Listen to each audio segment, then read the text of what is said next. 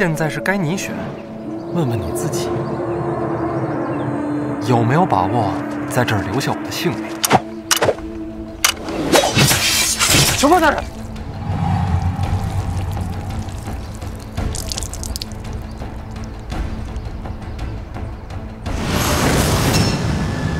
这就是我的决定。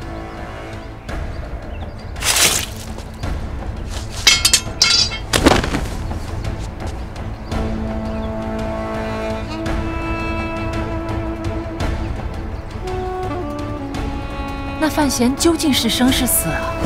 主角怎么能死在这儿呢？陛下，陛下重大事儿啊！陛下，范闲死了！陛下，出大事儿了！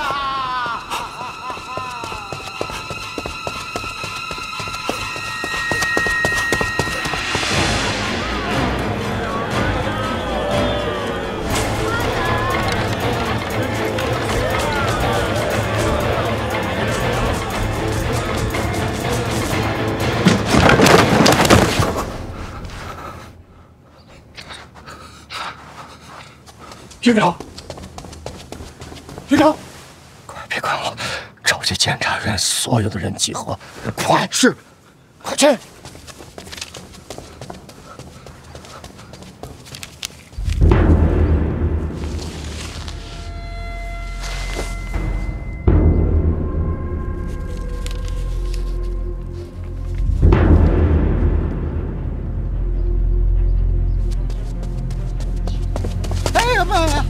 失传传回消息，范闲身染疾病，回京都途中身亡，尸体已经被烧掉了。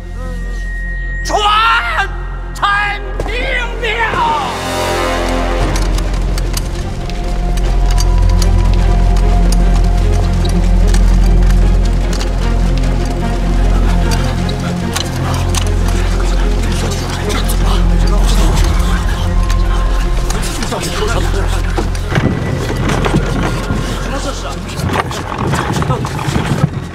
院长，发生什么了？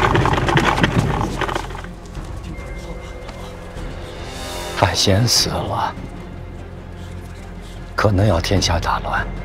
你们在这儿候着，等我休息。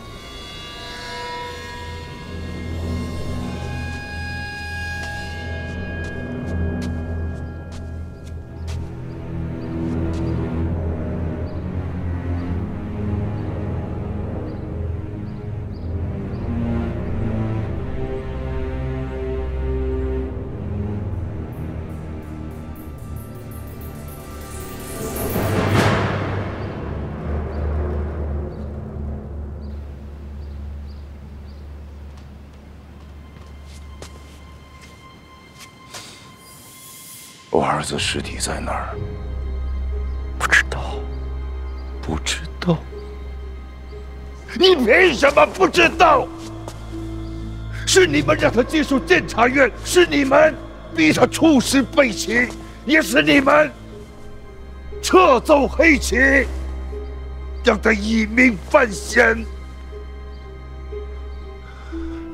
现在人死了，剩下的。 就只有一句：不知道。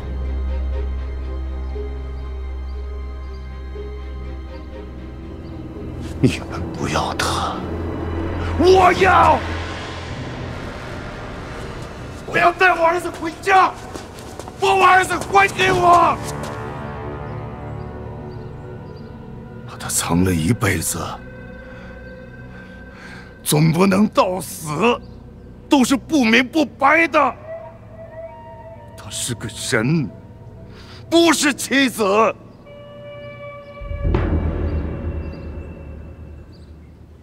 我把命赔给他。行，你现在就死吧！不行。怎么？怕死啊？一个人的命太少，我死之前总要求一个善恶全消。欠他性命的人，我都应该带走。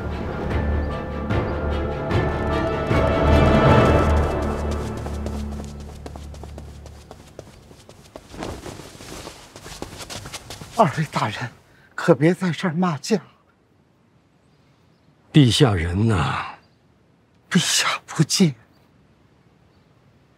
不是陛下召我觐见的吗？是啊，陛下听闻小范大人噩耗，悲伤至极，才要急着见陈院长的。那现在如何？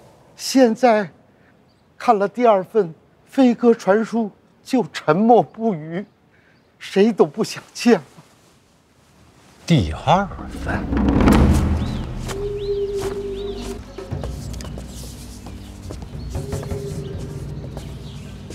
一等见面。谢必安的新歌，范闲的消息，替我看看。这无妨，信得过你。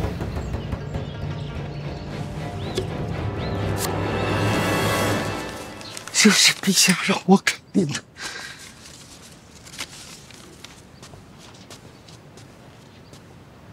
严冰云是你监察院的人，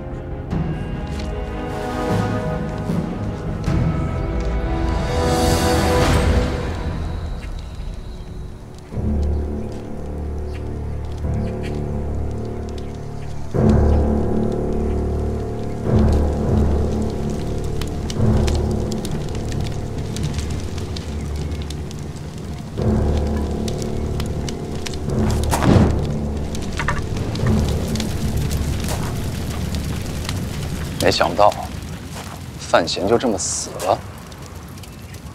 范闲与皇子为敌，必将引起庆国大乱。我与他并无私仇，杀他只为庆国。为了庆国，那为何要烧掉他？费介是他师傅，费老医术不比用毒差。范闲一死，他定会验尸，箭伤而亡，瞒不过去。可没了尸体，又该如何向世人交代？那就是水土不服，身染重病而亡。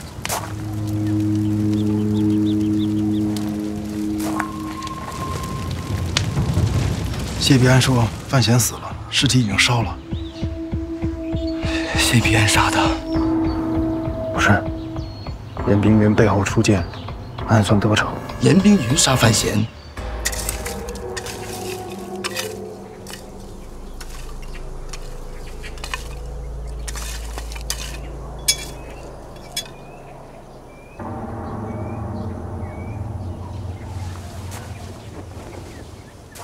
确实少。怎么，信不过我？没有，我就是想着装点留个纪念。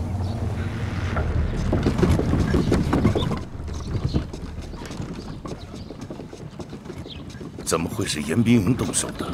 你也觉得不对？严冰云行事一切以庆国为先，平生最重律法。如今范闲这样的身份，不管发生何事，严冰云都该把人带回京都来审，怎会动手杀人？护卫传讯也不合理。没错，护卫守护范闲是陛下的旨意。若严冰云真下杀手，高达一定会将其拿下。怎么可能送回这样的消息？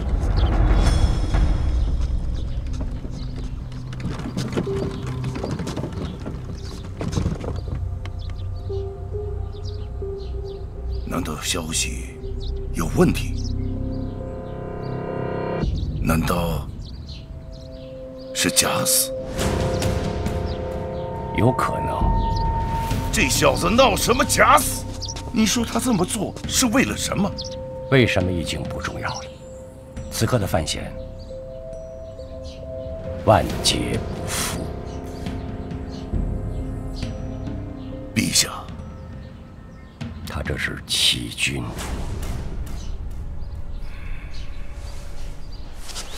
不会，范闲绝不会这么轻易死。可是这确实是谢必安的笔迹。如果我是范闲，我会怎么做？假死脱身。能去哪儿呢？自然是京都。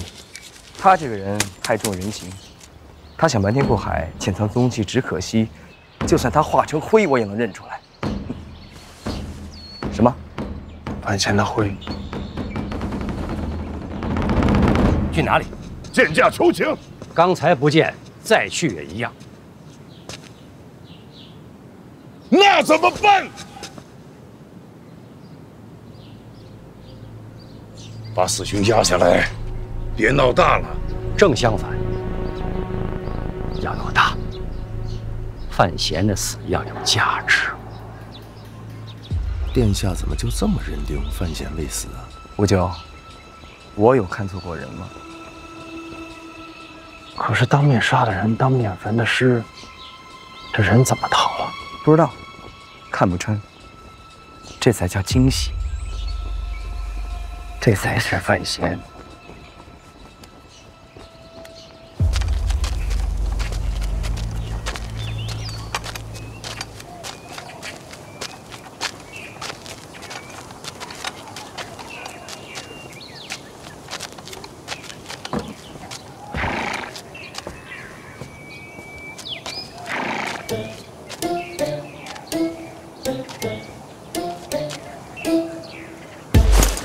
还给你，我看看这剑啊。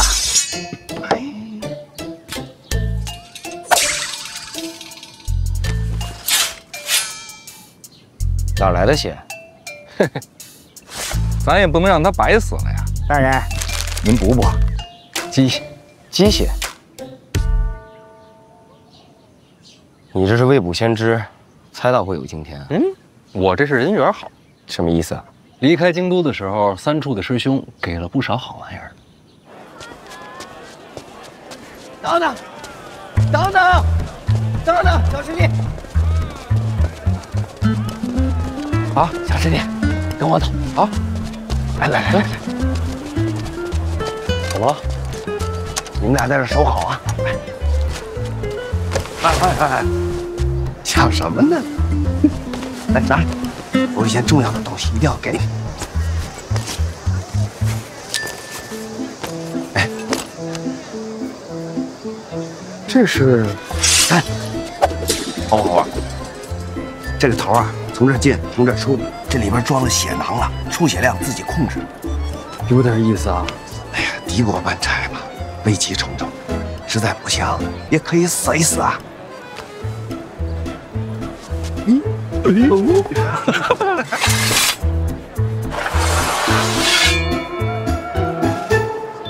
谁能想到，在北齐没用上，用在自家人手里了？你脸还没擦呢。他这是故意的，显得自个儿辛苦。哎呀，不辛苦不辛苦，为大人做事情啊，我心甘情愿，赴汤蹈火，在所不辞。亏你想得出，还准备了一把火。不烧不行，谢必安定会仔细检查。也是辛苦老王啊，还得在下边挖个坑道，在下边等我。哎呀，接应大人嘛，何其荣光！那骨灰哪来的？大人有所不知啊，咱们使团这一路上啊，备了2车吃食。我在里面呢，找了半扇风干猪，把这猪烧完之后吧，那个头大小跟大人差不多。哎，大人，我错了啊，我不能拿您跟猪比啊！不，这话说的，大人您要生气的话，您踢我2脚。来，行了，你这演的可不如小严公子啊！我哪能跟小严公子比呀？小严公子那演的那跟真事儿似的。其实还是有破绽。什么破绽？这种温度的火，要想把人烧成灰，这么会儿时间可做不到。不过我想了想，谢必安一个使剑的，烧人未必拿手，他想不到。你烧人拿手？我家大人烧什么都拿手，这鸡就是我跟大人学的。我家大人那是袖外慧中，样样精通，这还押上韵了。接下来呢？什么打算？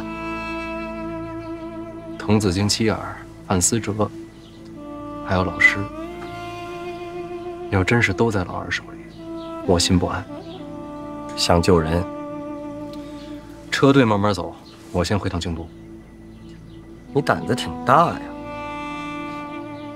我能问你个事儿吗？什么？为什么选择站在我这边？你真不怕庆国动荡？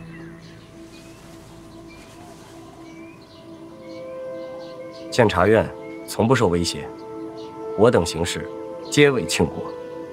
李承泽可是庆国皇子，身为皇子，却与北齐相勾结，暗中敛财，其心可诛。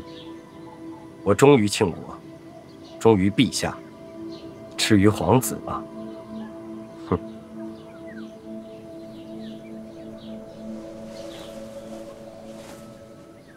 王启年在呢，回头给小严公子送块匾，匾上写什么呢？大庆卫士。好匾。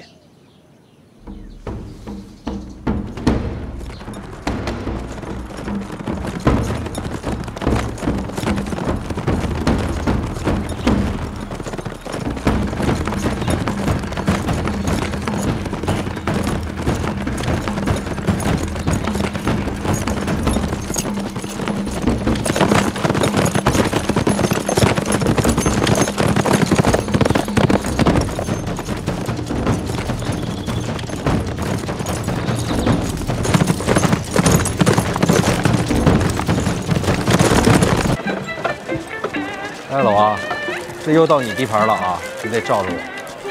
大人有所不知，自从我跟了大人，我这地盘早让新人给占了。我这还怕碰见老人把咱给认出来。嚯，这还真有人学我当年在这卖图啊！这市场有需要啊？什么市场4两了，4两了！这图现在都开始竞卖了。5两啊！快，让我看看这5两的图什么样。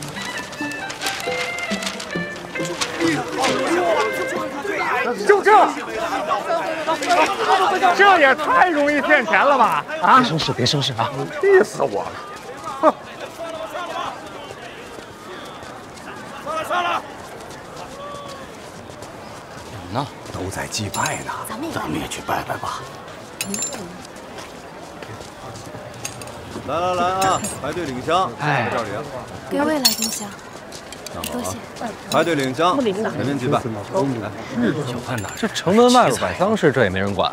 而且这人人都在祭拜，这家人面够宽的。确实是。世书世义，诗文未见出其右。千古同悲，多情向来空遗恨。这2句也不挨着呀。是，哎，而且这话说的够狂的啊！有大人在，他还敢说什么“诗文未见出其右”？别乱说话，死者为大。多情向来空遗恨，这是个多情的才子。咱京都有这么一号吗？我过去看看。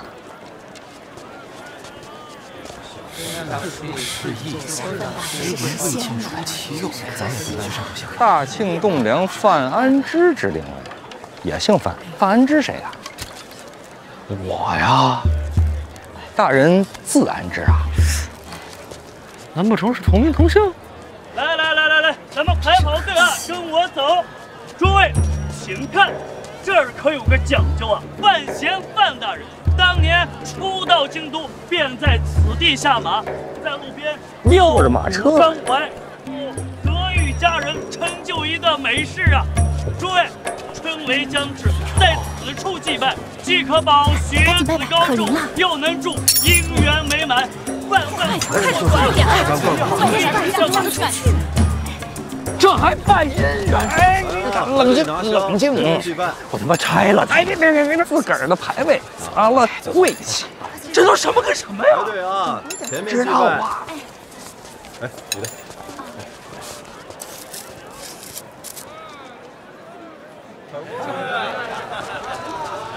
这阵仗不比过年热闹？哎呀，不愧是我呀！来，诸位请看，范闲范大人曾在此处一饮酒，一茶，吟诗，来，既盛时分。大人真来过？过时。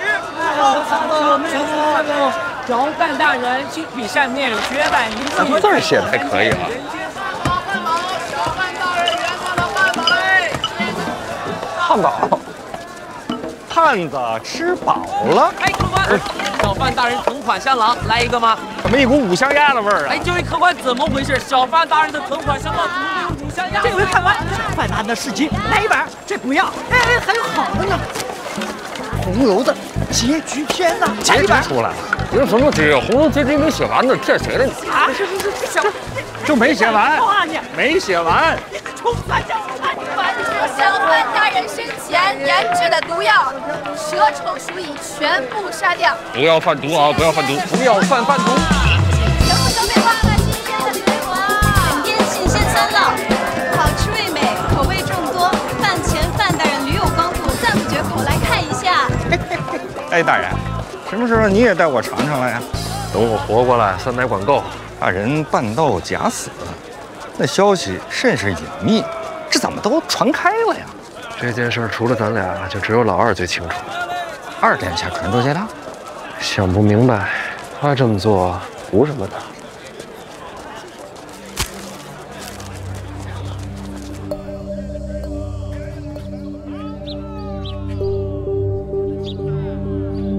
我记得你家离这儿不远，这院子谁的？也是我的。能查到你名字？查不到。大人，请自便啊。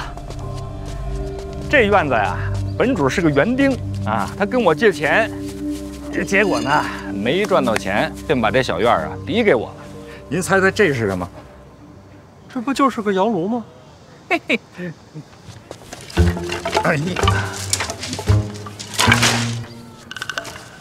这是啊，我们家后门。我挖了坑道，直接通到我家院内，即使有人滋扰啊，我都可以进出自由。我已经在王启年家周围布下了天罗地网，只要范闲一出现，他便逃不出殿下的手掌心。王启年是范闲的心腹，又在京都多年，除了他，范闲无人可用。大人看啊，这外边，这路啊。四通八达，而且都是通往城外的。这真遇上什么事儿了，咱逃跑方便。可以啊，安全院。安全院，这称呼贴切啊。可还有监察院啊。范闲可是监察院第4。回监察院，那就不仅是欺君的罪名。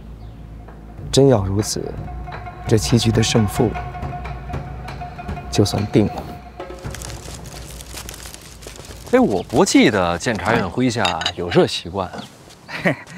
原来啊是没有啊，可是自从呢启年有幸遇见了大人，大人便温暖了启年的天空啊！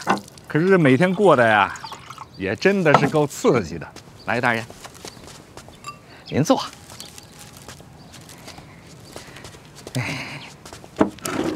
不过既然有这安全院，咱们也不是非得去你家，在这儿落脚也可以啊。不，大人，安顿滕家母子的事儿啊，那是我夫人帮着办的。这要找他们呀，那还是得回我家啊，去找我家夫人。哎，老王啊，入夜再去，小心为上。克制一点儿。关门关窗，防火防盗。关门关窗，防火防盗。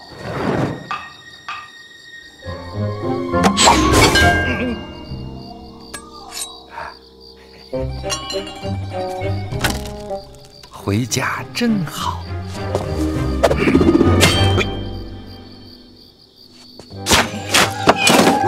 什么动静？有刺客！让我家夫人防歹人设的啊！不过话说回来，你这出口袋紧闭，确实想不到。夫人可能睡了，千万别惊了她的觉，不然要发大脾气的。咱们去内屋。哎，既然这样，不如干脆回安全院得了。内屋啊，是丫头的房子。出门这么久了，我想现在就过去看看。走，行。哎，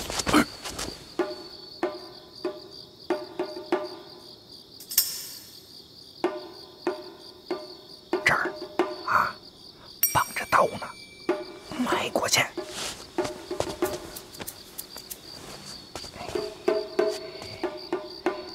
还有啊，这儿还有那儿啊，有夹路的夹子啊，在这儿没事啊。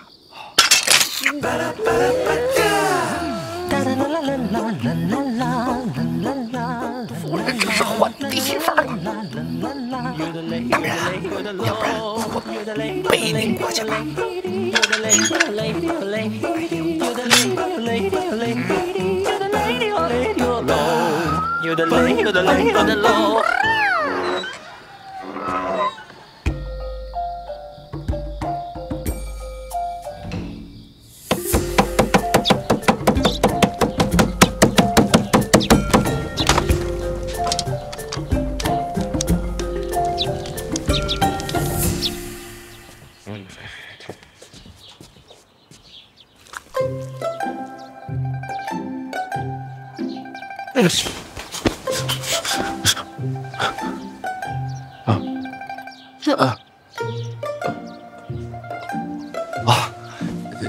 你爹是王启年吗？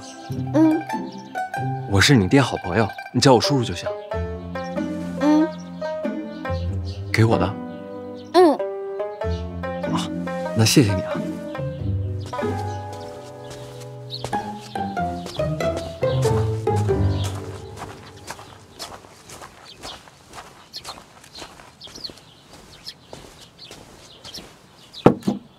装好了，装好了。啊？娘叫你吃饭。哦，好。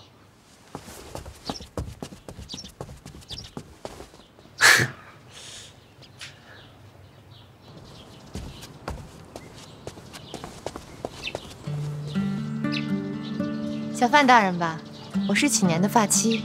千万莫叫大人，我跟老王过命的交情，按道理我得叫您声嫂子。大人请坐。启年一早出门给大人办事，我们不必等他。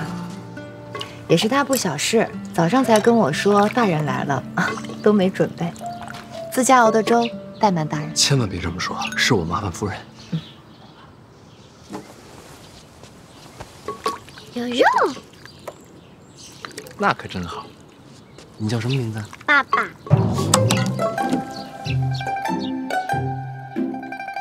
不是我叫的啊！大人误会了，孩子乳名啊。我家丫头单名一个霸字。是哪个字？王霸之气。真的是。叔叔，鸡蛋掉了。谢谢啊。听说大人在京都有数10段情缘。我对天发誓，绝对没有，都是假的，都是以讹传讹，一个都没有，一个都没有。那郡主呢？哦，跟婉儿的婚约确有其事，但除此之外，别的都是假的。我最相信大人，大人喝粥。哎，叔叔，别再掉了。我尽量。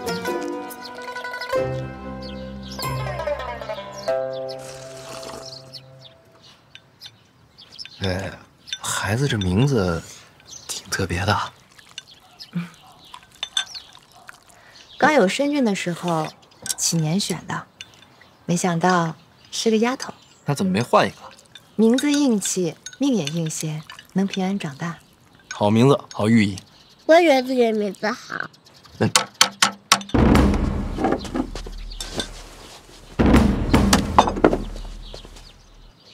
娘，女儿错了。食不言，寝不语，女儿不应该吃饭说话。知错就改。女儿知道了，女儿一定改。起来吧，大人坐。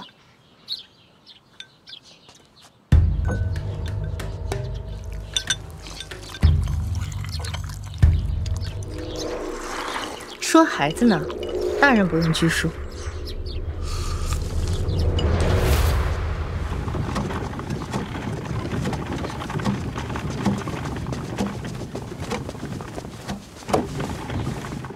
院长，年若海呢？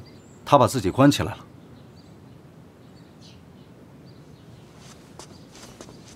去看看。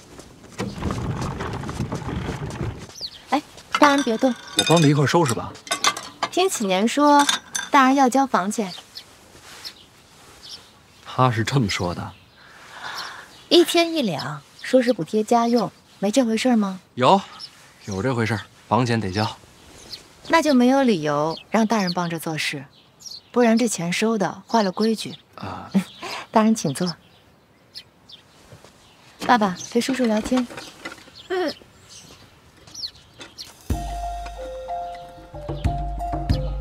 聊啥？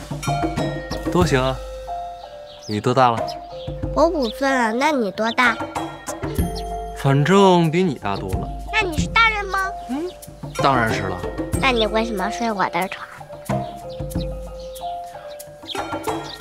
我只是借助一下。哦，那你喜欢吃肉吗？喜欢。那你知道什么肉最好吃吗？什么肉啊？是五花肉。有道理。那你想吃五花肉吗？想啊。娘。哎，怎么了？叔叔想吃五花肉。晚上给大人做。我没。行啊，肉也让你骗到了，帮叔叔个忙好不好？好。家里有纸吗？再找根烧过的炭条来。这爸爸，随他爹。城内已发现方启年的踪迹。看来正如院长所料，范闲没死，还来了京都。那你这会儿是等着范闲来监察院找你？他不能来这里。监察院凌驾百官，又是庆国第一重地，他如果只是因为自己的私事动用替死权力，必死无疑。你不是说陛下都震怒了吗？假死乃是欺君呢。唉，也是死罪啊。左也是死，右也是死。那你还有心思和周？该做的我都做了。能救他？能救他的只有他自己。范闲过不了这一关，会怎样？他如果过不了这一关的话，恐怕你永远不会走出这里了。我不重要，关键是你。如果范闲死了，你会做什么？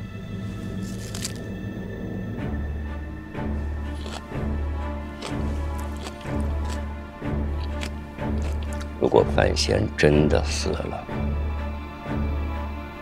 会有很多人陪葬。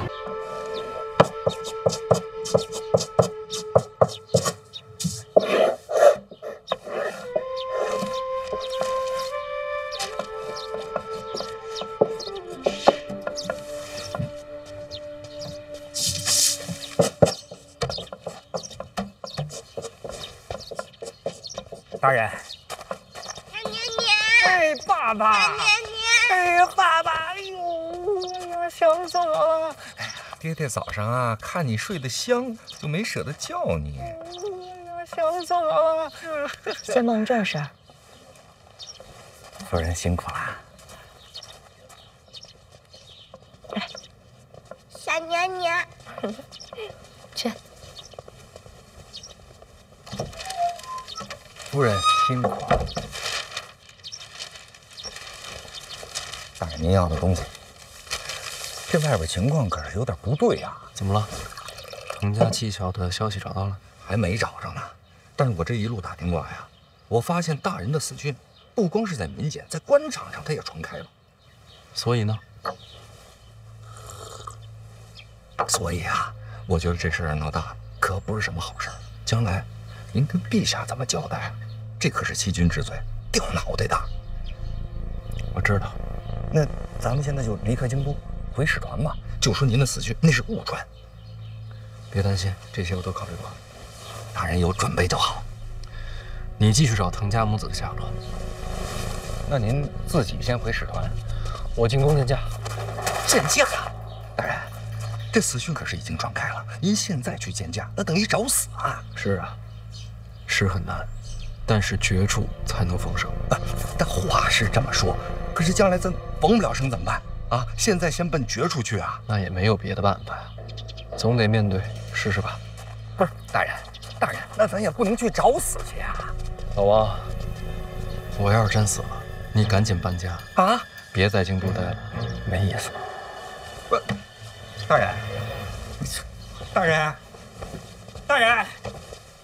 人，您一定要逢生啊！我记得你跟我说过，小范大人聪慧无比。那是自然啊，小范大人何许人也啊？那是聪慧绝伦呐。那还担心什么？他选的这条路，他是条死路啊。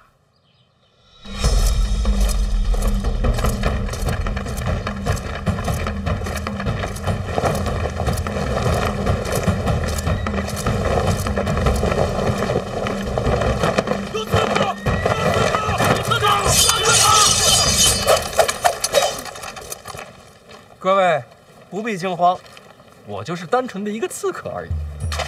你们这些人能不能给我长点脸啊？就连这扫洒，还非得有人给我告状，你们什么时候能给我省点心呢？啊！公公，侍卫传话，有刺客找您。你瞧，这人。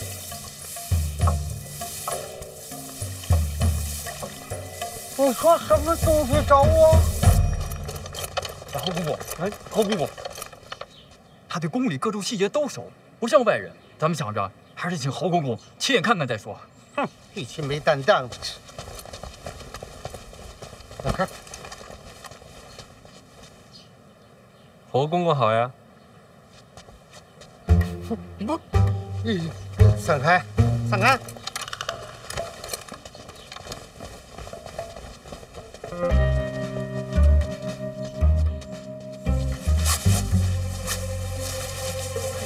哎呦，我的范小爷，您怎么在这儿啊？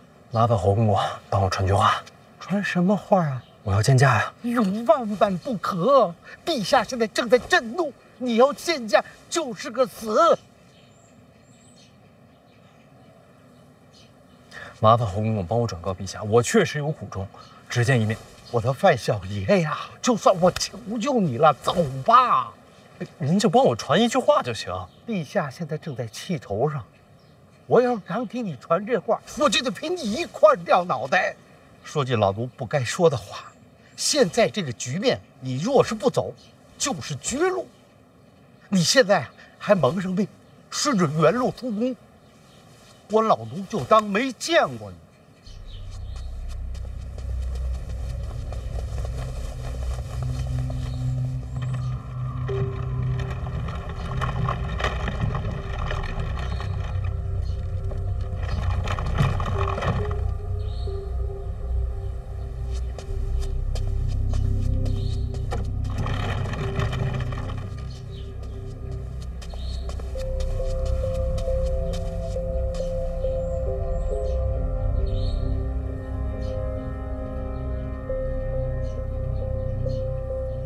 假死欺君，这种做法愚蠢至极。不然呢？我还能怎么做？就是有天大的事情，也应该熬到回京。人命关天，我等不及。难道你的命不是命？所以呢？陈院长现在就是取我性命来的。现在的处境，你应该自己清楚。我知道。知道什么？所有人都告诉我，现在见驾必死无疑。我唯一的活路就是离开京都。离开京都，与死无异。照你这么说，一条活路都没有了。说对了，见驾就是去死。你要想活，就必须先死。只有拼死见驾，你才有活的生路。如果陛下这次不杀你，你就可以熬过一劫。可是我现在根本就见不到他。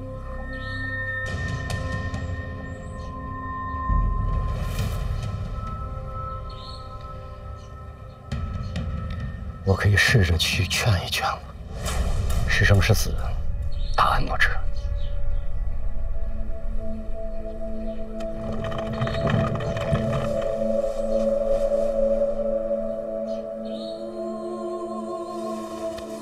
我知道你现在不信任我，这样很好。如果你一直还是盲信于我，那真的完了。但你如今没得选择。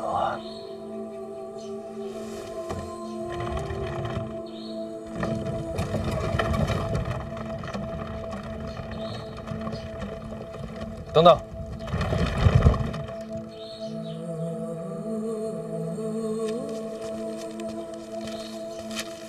帮我把这个交给陛下，不用打听，我不需要知道什么。萧恩临死之前透露了神庙的秘密，神庙之事，陛下不谈，绝口不讲。如果今天陛下见你，你一定要记住，在你没有确定名正言顺地活过来之前，不要见我。你做的是你救的人，我也不会帮你。就当京都无缘相助，只有你自己。其他地方我也不能去。别回范府，别来找我，其余的事情你自己决定。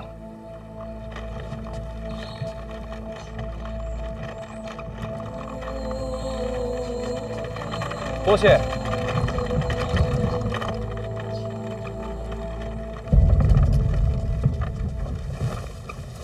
臣觐见陛下。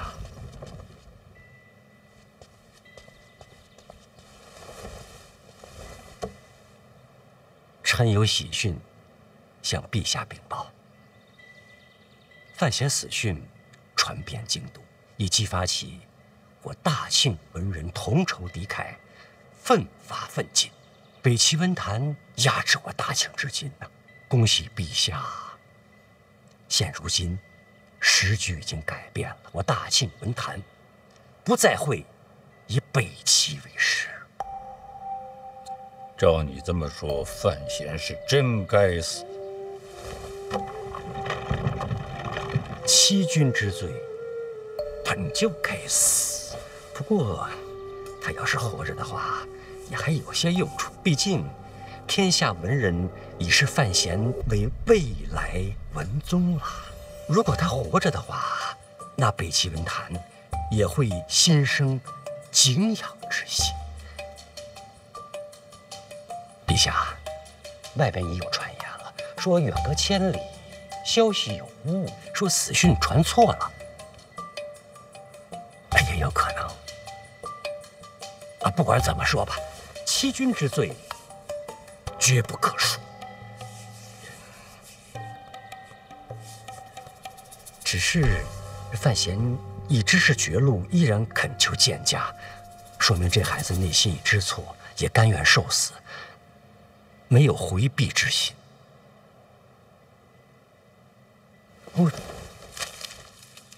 您看，这是这孩子给您准备的礼物。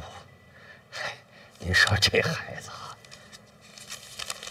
北齐遇险，生死一线，可心里牵挂的还是陛下。这孩子就是该死吧？要不然陛下先见他一面，然后再杀他。也不迟啊。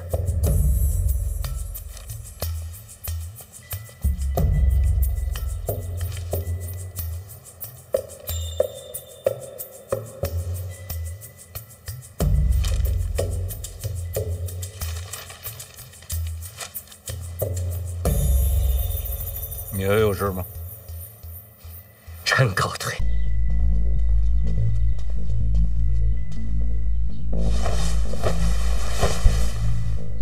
罪臣范闲，假死欺君，罪无可恕，死不足惜。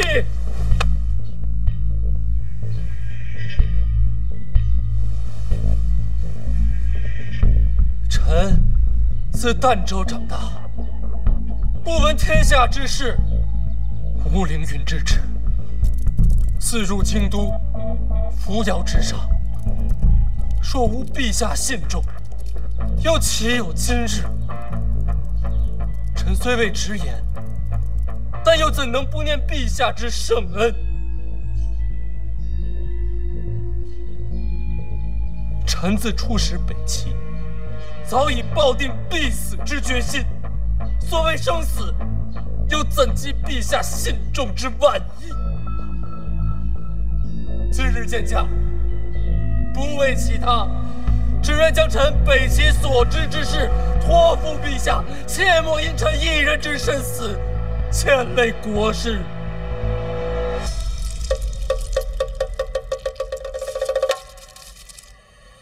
臣出使北齐，得知长公主李元瑞与二皇子李承泽与北齐锦衣卫暗中往来，或有通敌之嫌。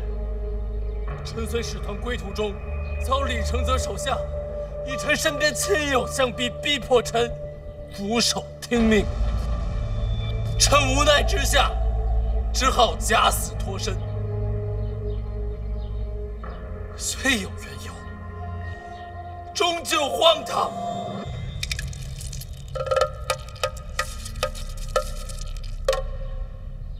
神庙之事，陛下不谈，绝口不讲。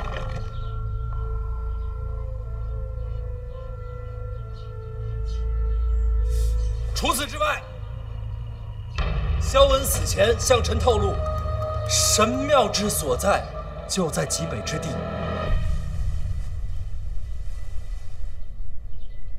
此等密文，当竭力隐瞒，又或择人而事，还望陛下斟酌而定。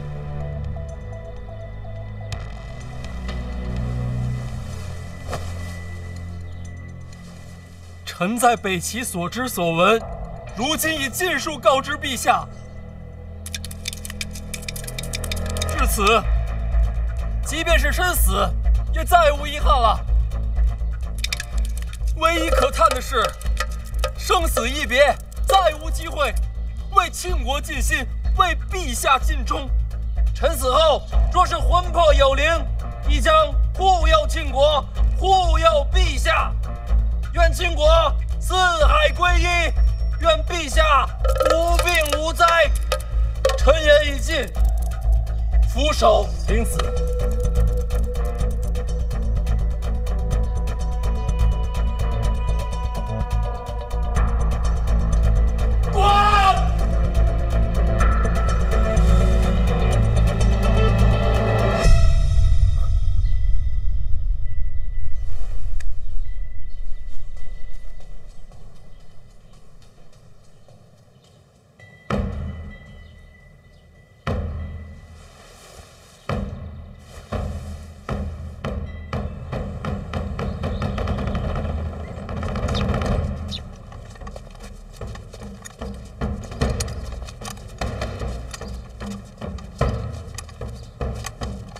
我都说了嘛，滚远点啊！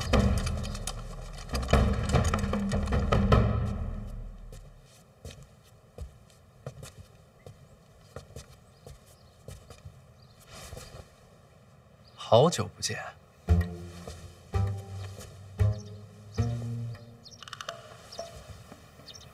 范闲，你不都出使北齐了吗？你这什么章程啊？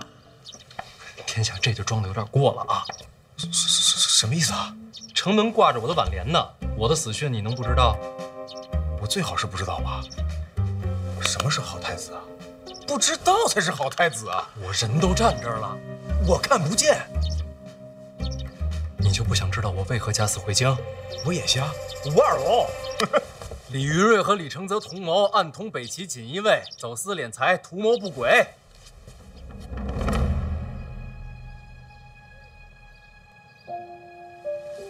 老二心机重，内库财权，他可一直惦记着呢。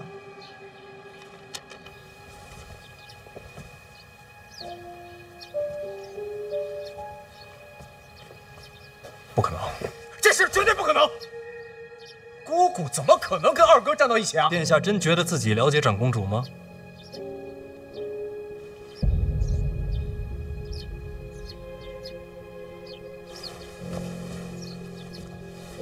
你从哪儿得来的消息啊？北齐锦衣卫镇抚司指挥使沈仲有事政吗？庆国边境有处小镇，名为史家镇，北齐走私物资运往境内，多在此处囤积转运。把这镇上的商铺查一遍，就能真相大白。也就是说，你所有的消息都是这个叫沈仲的人给你的，对吧？北齐小皇帝帮我查。小皇帝凭什么帮你？我接了走私的买卖，所以李承泽想杀我。我派人连夜赶往史家镇。殿下这会儿不聋了？生死存亡，顾不了那么多了。我送你回使团啊。暂时还得留在京都。那你可以藏在我这儿。心领了，我有自己的事儿。你现在生死攸关，有任何需要尽管开口。那就先多谢。殿下，你我合作，切不可让李承泽知道。那是自然，绝密啊！方才那些护卫，我关他们一段时间啊。想不到有朝一日，你我二人会联手啊。各取所需罢了。保重。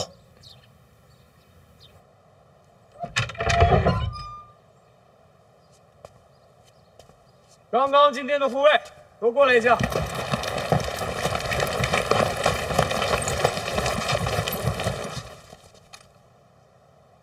都齐了吗？齐了。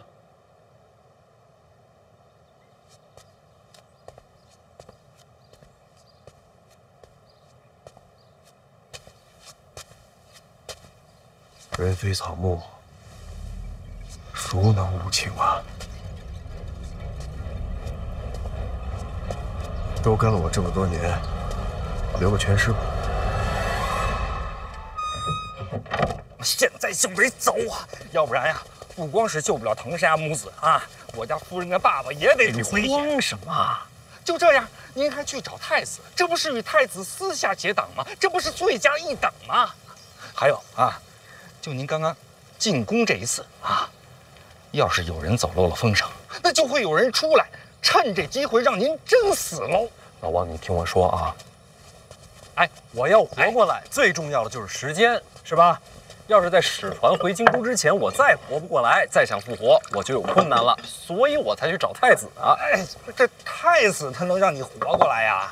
不是太子能让我活过来，是时间紧，任务重，咱们要查的事情太多，靠我一个人不行，所以得分工合作。我让太子釜底抽薪去查老二走私，咱们两个负责查藤家母子下落，查清楚了才能回使团。那要是查不出来呢？那就破罐破摔，都得死。大人，不至于吧？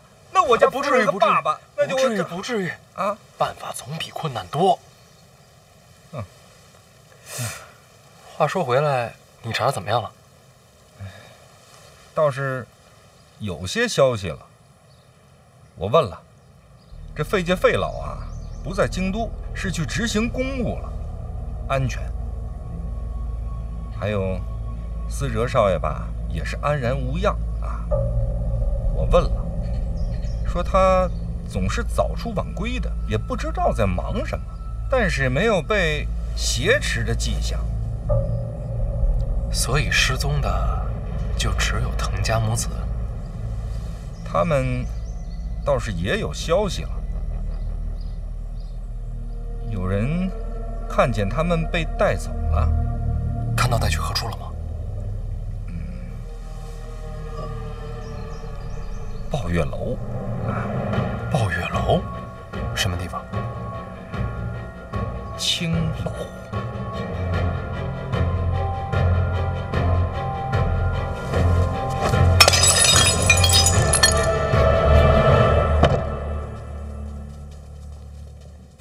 你真的不打算出来了？也不知道要待多久，先搬点进来。不会太久。有消息了？刺客见驾了。刺客还见驾？范闲，陛下想让他光明正大的活过来。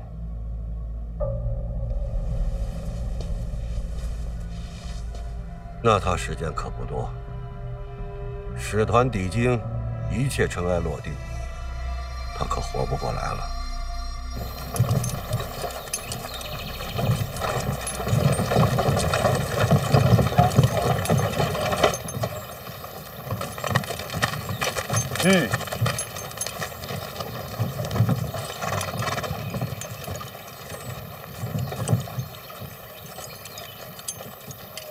范闲都被烧了，咱不回去弄吗？不急，我观察观察，确认没意外再说。晋元以后让他活过来，那陛下为什么要把范闲的死讯昭告天下呢？要让杀他的人知道范闲死后什么场面。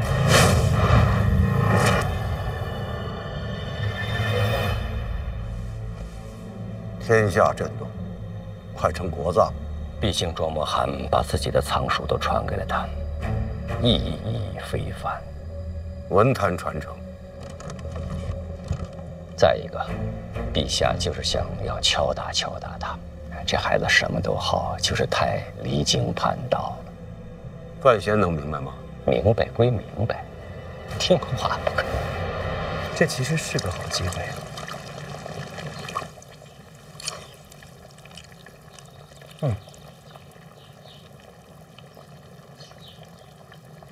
死讯传开，这个时候他若真死了，没人会说什么，还特别顺理成章。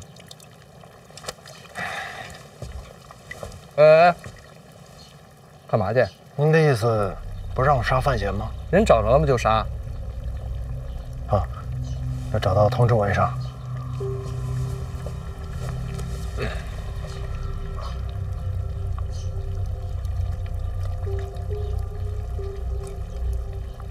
这其实啊，找到范闲不容易，但可以让他自己出现。那他应该在哪儿出现？还能是呢？抱月楼啊！抱月楼。要想找到藤甲母子，范闲必去抱月楼。你不出手帮他吗？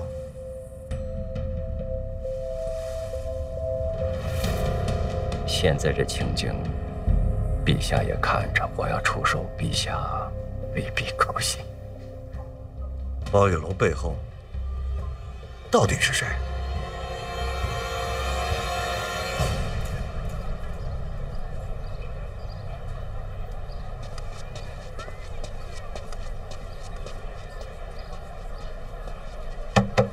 开门！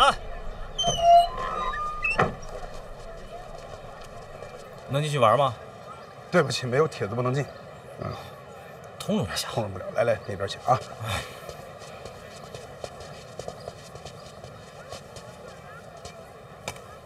哟，里边请，里边请，玩的开心，玩的愉快啊！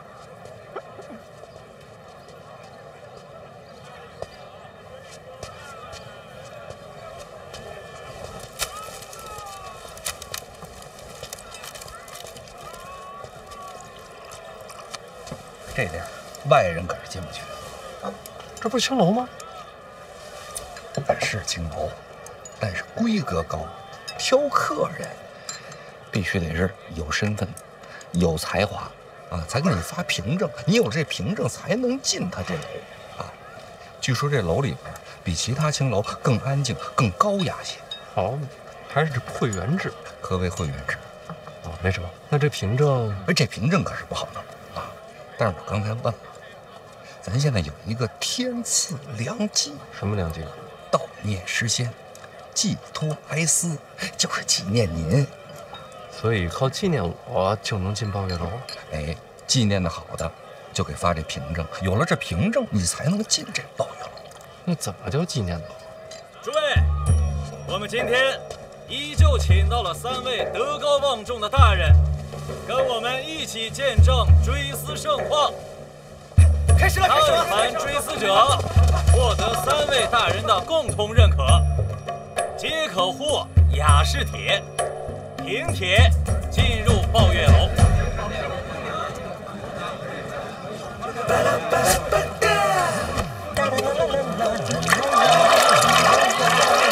不完了，这是。进不进？黄河之水天上来。秦年殿，醉酒赋诗。必有用，先进3进，还出来！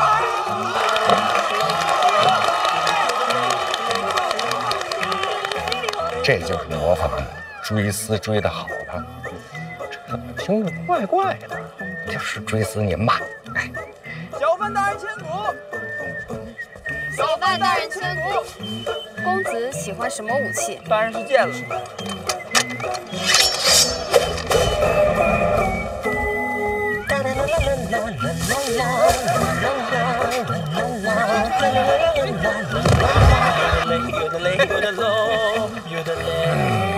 尴尬，因为这就属于追思的不行的模仿秀。就模仿我大概明白了，秀是从何而来？秀就是瘦。嘿嘿，您是比我瘦。说惶恐。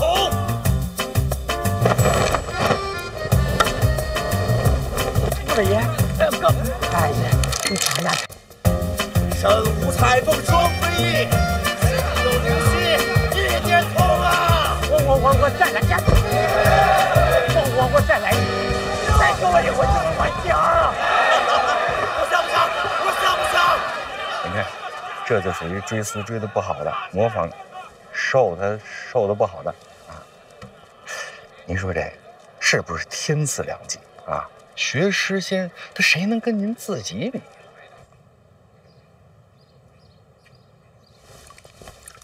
大人，咱不是要潜入抱月楼去探听消息吗？为何不报名上台呢？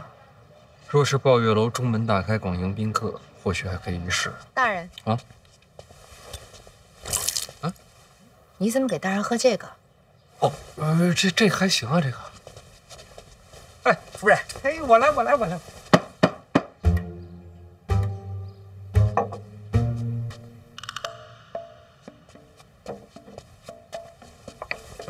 那您是怕上了台去，有别人把您给认出来？台上就算认不出来，没有人群掩护，想混进楼里，怕是隐藏不住。我想来想去，这抱月楼追思会恐怕是个陷阱。瓮中捉鳖，捉你！不，我是那个意思。